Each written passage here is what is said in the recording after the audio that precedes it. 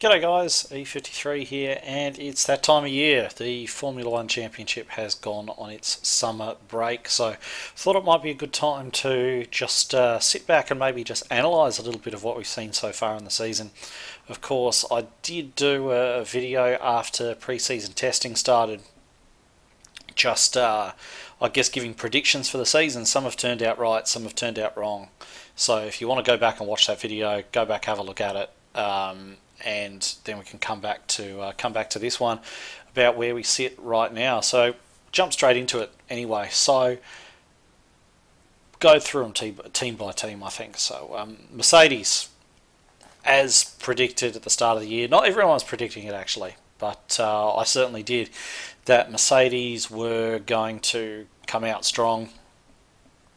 Probably didn't expect them to be as dominant as they have been. I mean, it took until Austria for them to get beaten. So I don't think anyone really expected them to win every race up until that stage. But either way, was expecting them to come out firing. Bottas looked as though he'd taken a step forward at the start of the season and appears now to have fallen away. And for some reason, Mercedes talking as though they want to replace him, put Ocon in the car. I'm kind of in two minds about that. I sort of think that, number one, Bottas is doing exactly what they hired him for, which is being just slower than Lewis. They didn't want another Rosberg Hamilton scenario. They wanted somebody who would keep the peace and not ruffle Hamilton's feathers too much. And that's what they got. That's exactly what they got. So whether they decided to start looking elsewhere at the start of the season, when he really did start to give Hamilton some serious trouble, or whether it's based on his form since then, it looks like they're sort of gearing up to put Ocon in the car, which, yeah, is great for Ocon. He deserves to be on the grid, but I'm not really sure sort of why now and why they changed that team dynamic. It seems quite good. And apart from that, of course, you know, Lewis is just killing it. I mean, yes, he's got the best car, but he's driving the wheels off it. So, you know, he's just doing what he does when he's happy. And, you know, who knows what will happen if Ocon comes along, whether Ocon will be able to... He'll certainly come in with an attitude of wanting to beat Lewis and not wind up having gone down the Bottas route. So, you know, if that happens, you know, is Lewis going to start to get sort of a bit downcast if he starts to get challenged and start putting his telemetry on Twitter and stuff like that? You know, who knows? But either way, he's at the top of his game at the moment. Looks well on the way to a sixth title, and it's really hard to see who in the field would be able to stop him at the moment. So that one almost seems done. So moving on to second place, Ferrari. Now, at the start of the year, again, I predicted Ferrari to be in second place, but it's been a lot closer with Red Bull than one would think. And the way that Red Bull's come on in the last few races, you could almost make a good case for them being the second best team rather than Ferrari. But as things stand, Ferrari are still P2 in the Constructors' Championship. And one of the stories that everyone was looking at the start of the year, and continues to look at actually, is how Leclerc was going to get on. And he's done really well. He's made mistakes, of course, owned up to them. He's probably actually made a few too many for Ferrari's liking, but he's still... He's got the pace. And as Max Verstappen has shown, as a newcomer, you can make a lot of mistakes so long as the raw pace is there. It's when the raw pace isn't there, like, say, for example, Gasly, and you make mistakes, that you end up losing your job. But Leclerc's got that pace. He's been able to challenge Vettel. He should have probably won a couple of races this year already. As it stands, Ferrari are still winless, but that overriding feeling that Ferrari has something fundamentally wrong behind the scenes, in personnel or operationally or something like that. It's just this feeling that they could build the best car in the field and they still wouldn't run it properly.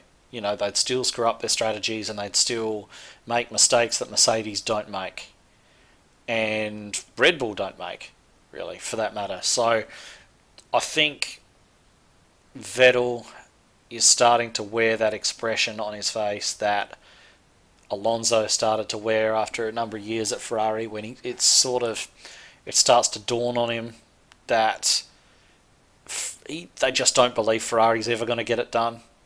And you can kind of sympathise with them because, when Vettel came in instead of Fernando, everyone was saying, oh, we're competitive now because there's a good feeling in the team, and, Vettel brings this and that. Well, where's that now? And how many championships has it given you since? None. And they're changing team principles all the time. They got rid of Domenicali, yeah, that's right, a couple of years ago, and then they brought in Arrivabene, and then they've got rid of him, and they got Binotto in, and the only thing that anybody ever seems to be able to tell you about Binotto is that he's calm. But he's an engineer, so I think they've just had a restructure just recently to allow him to focus more on the engineering side of things and have somebody else there to kind of give him a hand with the sort of the 5 jobs he's doing at Ferrari at the moment. But they really need to pull it together if they're going to win a title, because Red Bull are back on the resurgence. And speaking of Red Bull, they're the ones who've made the headlines for the last few days, having announced that they're going to swap Gasly for Albon. They're going to send Gasly back down to Toro Rosso, quite simply because he hasn't been performing. And I'm not really convinced about that particular move. Gasly hasn't done a good job. That's not really up for debate. But at the same time, Red Bull said at the start of this year, when they promoted Gasly, they said, look, we didn't want to promote him that early. Our hand was kind of forced by Ricciardo leaving. So we've actually promoted Gasly a year earlier than we would have wanted to. So based upon that, surely it is then on you to give him that year grace period to actually learn and get up to speed. And it's not like he's trying to match a teammate like Grosjean or Magnussen. He's up against Max Verstappen. Even towards the end of last year, Ricciardo was struggling to match Max Verstappen, and he'd been there for years. So it's not really a fair yardstick, especially with somebody that you have already admitted you promoted too early because you were forced to then give him half a season and then ditch him. I don't know. I think he should have been given more time, and I think he has been fairly hard done by, to be honest. But Red Bull do this, and I don't know why they seem so intent on just showing the rest of the world how ruthless their young driver program is when they've burned through so much good talent. They had an option to bring Sainz back in this year. They didn't take it. And look at the job he's now doing at McLaren. So, speaks for itself, really, I think. But anyway, Verstappen's going along really well.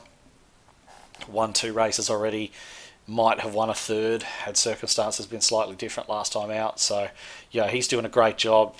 A lot of the time, people seem to say, people say that the best comes out of drivers when they've got a strong teammate. And with Verstappen, it seems to be the opposite. He's very, very comfortable. Red Bull is his team now, and he's just getting on and just doing the business. The mistakes are gone, the speed's remained, and he's doing an incredible job. So he's the main reason why they're up there 3rd in the championship with a chance of snatching 2nd away from Ferrari. So anyway, it brings us on to McLaren, who are there in 4th. Surprised, actually.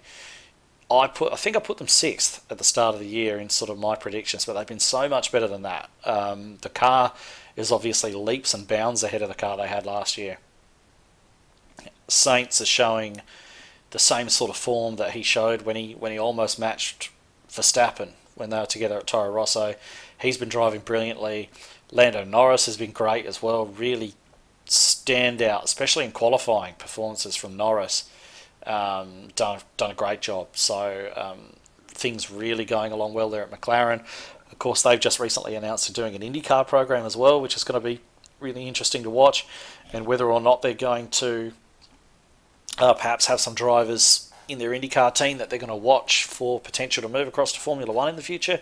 Who knows, but that could be a really good crossover. It's been a while since we've seen anyone graduate from IndyCar across to Formula One. I think Bourdais might have been the last one, and that was getting on towards 10 years ago. So it'd be good to see. It'd be good to see a bit of that crossover again. I mean, it worked for Jacques Villeneuve, didn't it? So, and Montoya, they didn't do badly, did they? So there's clearly some talent over there that Formula One could be tapping into, rather than just grabbing everybody who comes up through the traditional route. So be interested to see it if it comes to pass.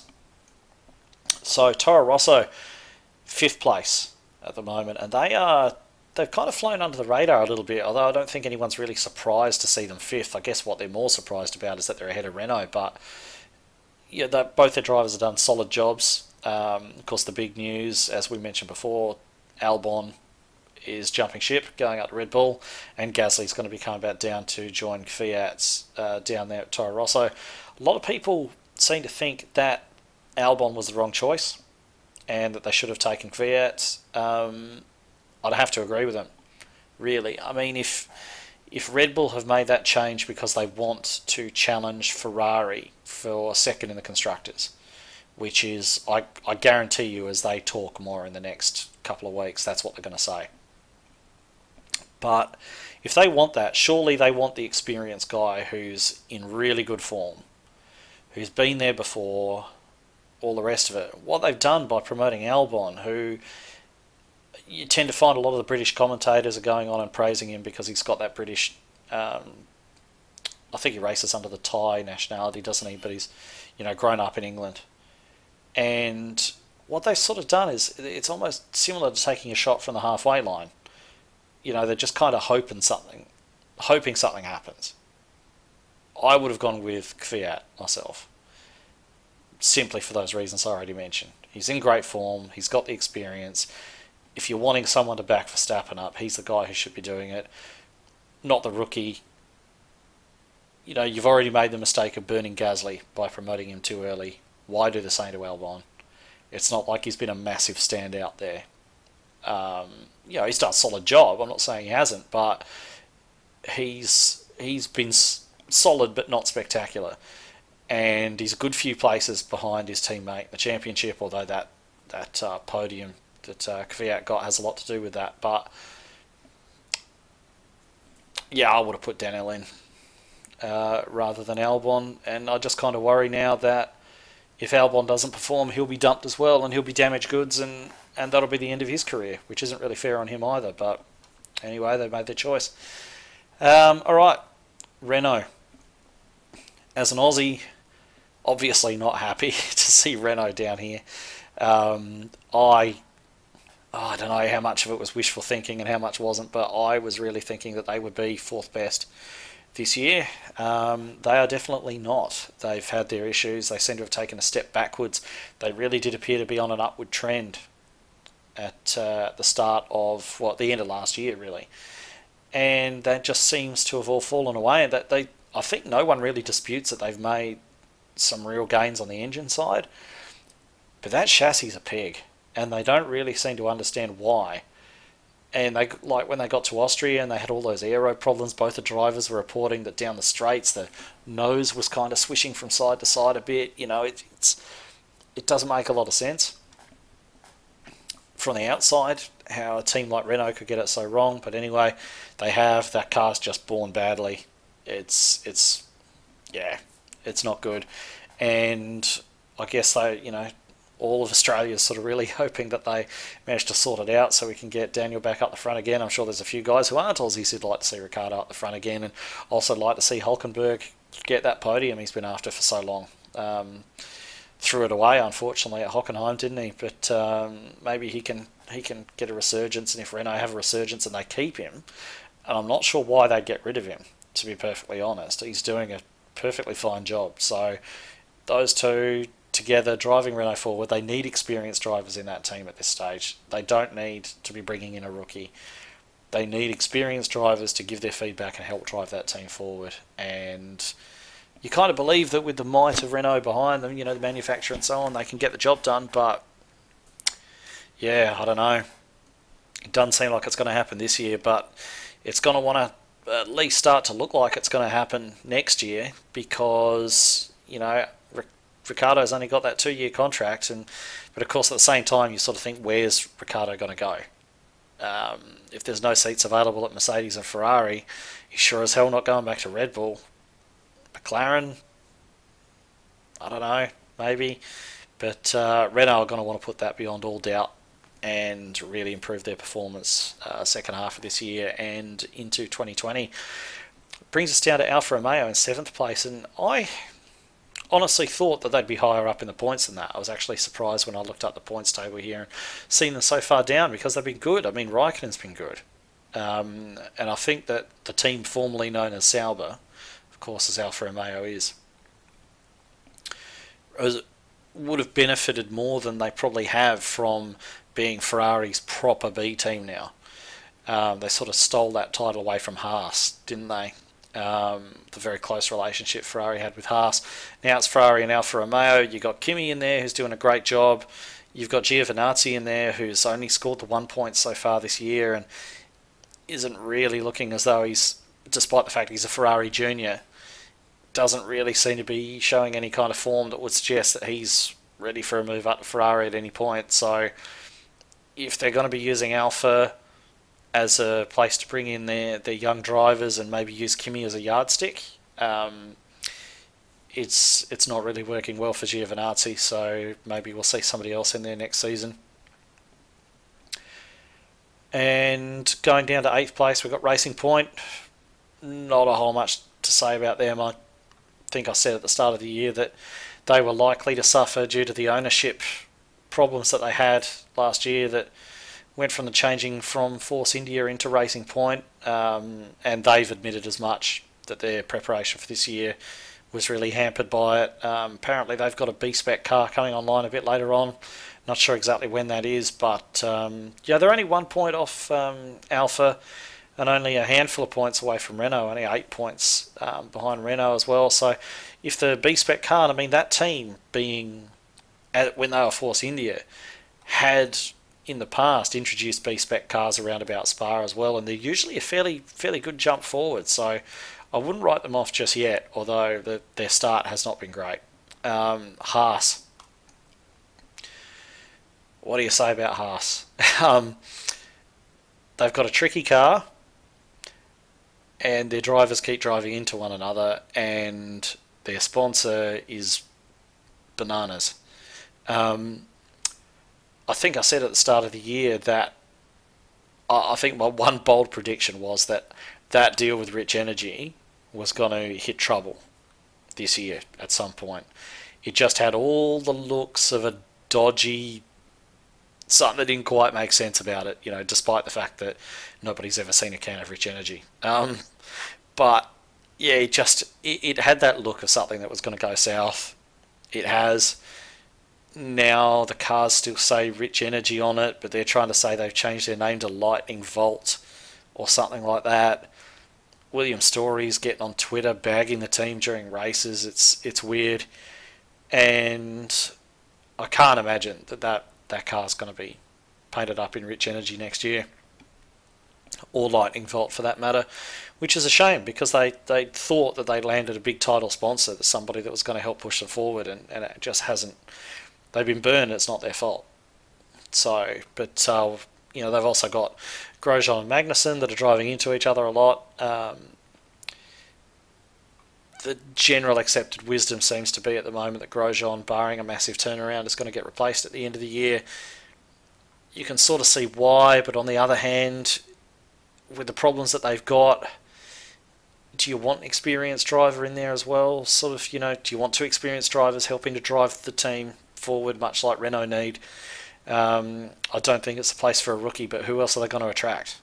If they want to replace Grosjean, who else are they going to get? Giovinazzi or a rookie or something? There's not a whole lot of people available. And the other thing that sort of gets me with Haas is, and this is especially due to the fact that it surprises me because they have such a good NASCAR team in the States. You know, Gene Haas knows how to put people together into a race team, and part of being in a race team is solving problems. Obviously, that's all you're doing, is solving issues and solving problems. That's what engineering is, really. is just solving problems, and they got plenty of engineers on the staff.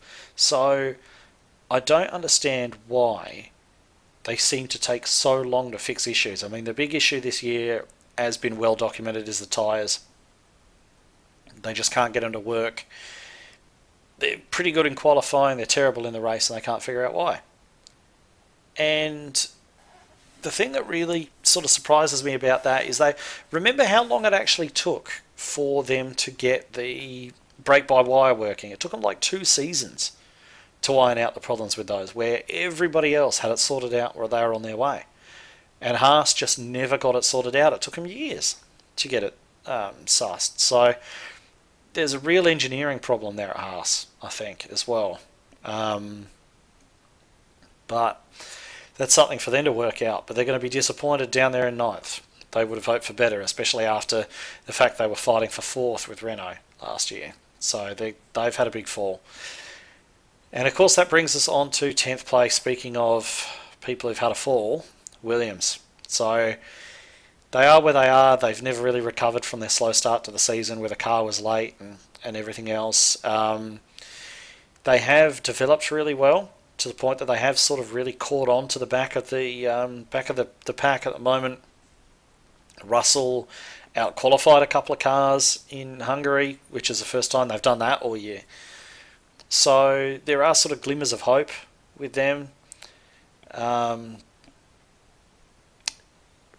how much further are they going to get? It's really good that Rocket, I think the guy who runs Rocket, used to work with Williams or something like that, and he's a big motorsport fan, so he's signed on. He's in there for the long haul, and that's really good. That gives Williams a good stable base to work from, and hopefully they're able to take advantage of that and move forward, because I don't think anyone likes seeing Williams at the back. And you know, George Russell, he's doing everything he can do, which is beat his teammate, and really, to be honest, he's really showing why Renault, despite testing Kubica quite a lot, did not actually sign him up, because he does not appear to be the driver that he was back in his first career before his injury.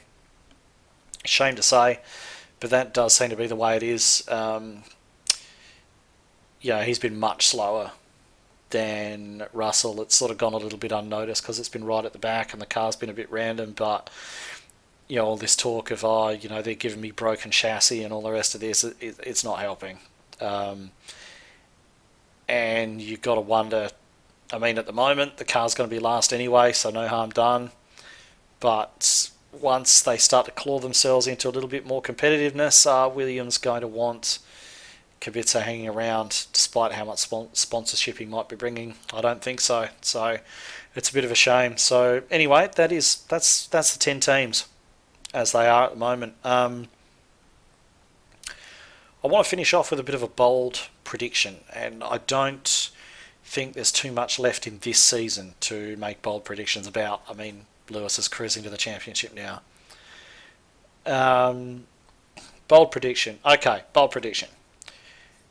This is Lewis's last championship this year. He gets 6, but he doesn't get 7, because next year the age of Max Verstappen begins. And it's going to be, Max is going to be the one winning the titles for foreseeable future. He's going to go on a run like Hamilton's been on. Red Bull seem to be in the ascendancy. He's driving incredibly well. I don't see him leaving Red Bull. I hope he doesn't, because I think he's going to have a good thing going there, especially starting next year. And alright, so that's it. The bold prediction, Lewis's last title is this year. And they'll have a bit of a battle next year, but I think Verstappen's going to come out on top from there. So anyway, that's all I've got. So agree, disagree, anything, please comment below. Let me know what you think about the rest of this season and going on into 2020. Maybe even if you've got something to say about the new rules for 2021, let us know what that is as well. So yeah, that's all from me. Thanks very much, and we'll see you next time.